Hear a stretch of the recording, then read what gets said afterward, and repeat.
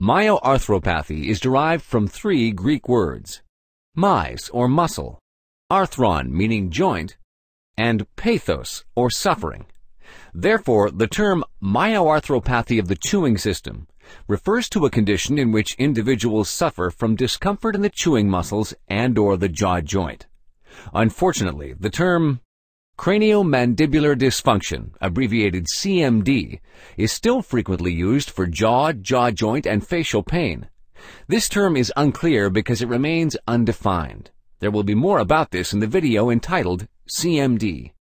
In the medical field, it is common for two diagnoses to exist for the exact same disease. This mirrors medical developments, which have shifted from a purely subjective to evidence-based therapy. The term myoarthropathy, or MAP, is clearly defined. The patient is treated for exactly what he or she is suffering from, whether it be pain and/or a limited functionality, such as reduced mouth opening ability.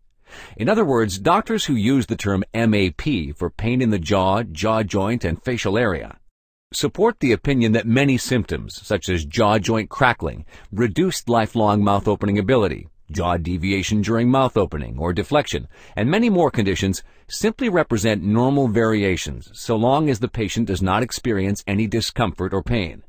In such cases, treatment is not necessary. By contrast, doctors who use the term CMD frequently treat symptoms but not the actual causes of these symptoms, and treatment often consists of inconsistent therapy concepts. This graphic should help explain the differences.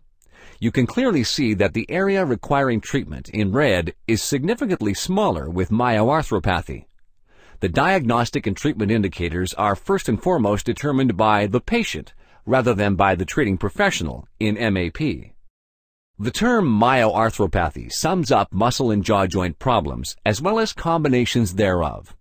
Therefore, the doctor has to differentiate between these options and initiate the appropriate treatment for patients suffering from pain and/or suddenly occurring limited mouth opening ability. Through a combination of special questionnaires and clinical examinations, the doctor can easily pinpoint the correct diagnosis. The questionnaires help the doctor to differentiate between depressions, nonspecific physical symptoms, bite problems, and chewing muscle issues.